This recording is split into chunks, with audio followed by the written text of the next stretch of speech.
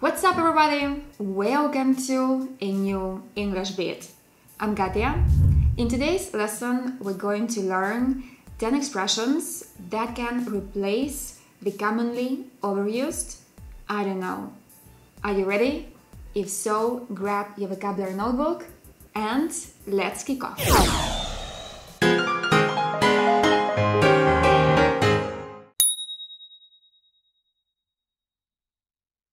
So the first synonym of I don't know is also quite common, and it's I'm not sure. One example inspired by the series The One on Netflix. Have you seen Ben at the party? I'm not sure.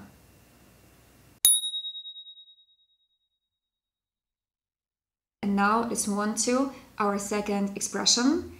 I have no idea. Or we can also say, I don't have any idea. And now let's look at one example. Do you know why she went berserk? I have no idea, or I don't have any idea. To go berserk means to get very angry and to lose it.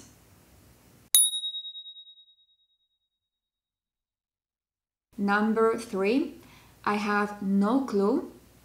Or the second option, I don't have a clue. Or we can also say, I'm clueless. An example sentence, do you know why she stormed out of the office? I have no clue. Or I don't have a clue. Or the third option, I'm clueless. To storm out means to leave a place in a way that shows that you're very angry.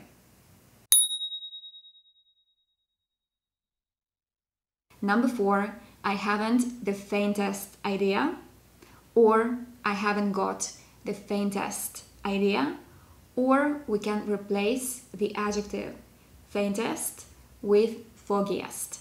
And now, one example. Do you know why they broke up? I haven't the faintest idea. Or I haven't got the faintest idea. Or I haven't the foggiest idea. And to happen to know means to know by chance. Number 5, one of my favorites, your guess is as good as mine. And it means, I don't know. Let's put it into an example sentence. Do you know when it won't be compulsory to wear a face mask indoors? Your guess is as good as mine.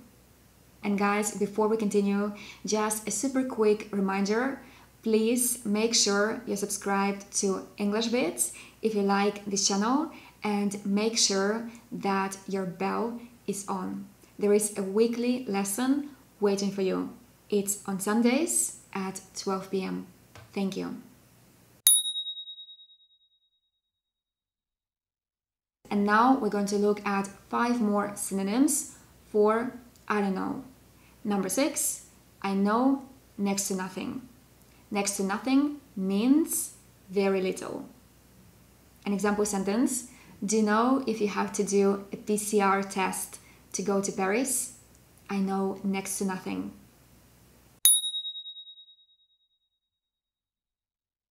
Number 7, I don't know offhand. Or we can also say, I can tell you offhand. Offhand means without looking for information or without time to consider something carefully. One example, how many countries belong to the United Nations? I don't know offhand.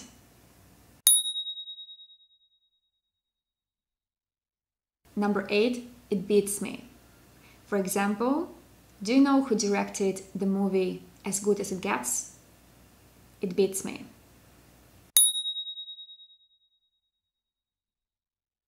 Two more to go. Number 9, I don't know off the top of my head.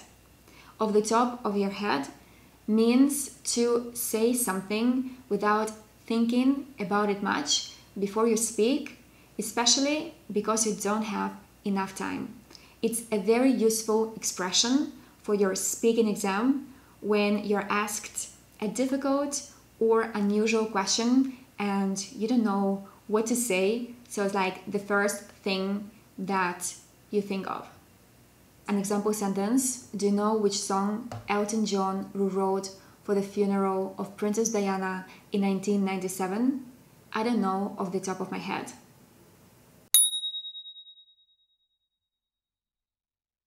And last but not least, I'm completely stumped. To be stumped means to be unable to answer a question or to solve a problem because it's too difficult. And now let's look at some examples. The first one: who invented the map? I'm completely stumped. Another example: this puzzle has got me stumped. And one more example: scientists are stumped by this virus. So guys, that's it for today. Thank you for having watched this lesson up to the very end. I have another video which is in line with this one, and it's on 9 synonyms for sure. If you haven't seen it yet, you can check it out right here. And guys, if you learned something new and enjoyed this short lesson, please don't forget to give it a huge thumbs up, to subscribe to my channel, and catch me on Instagram for more daily English. With that being said, thanks for watching and see you next week. Ciao for now!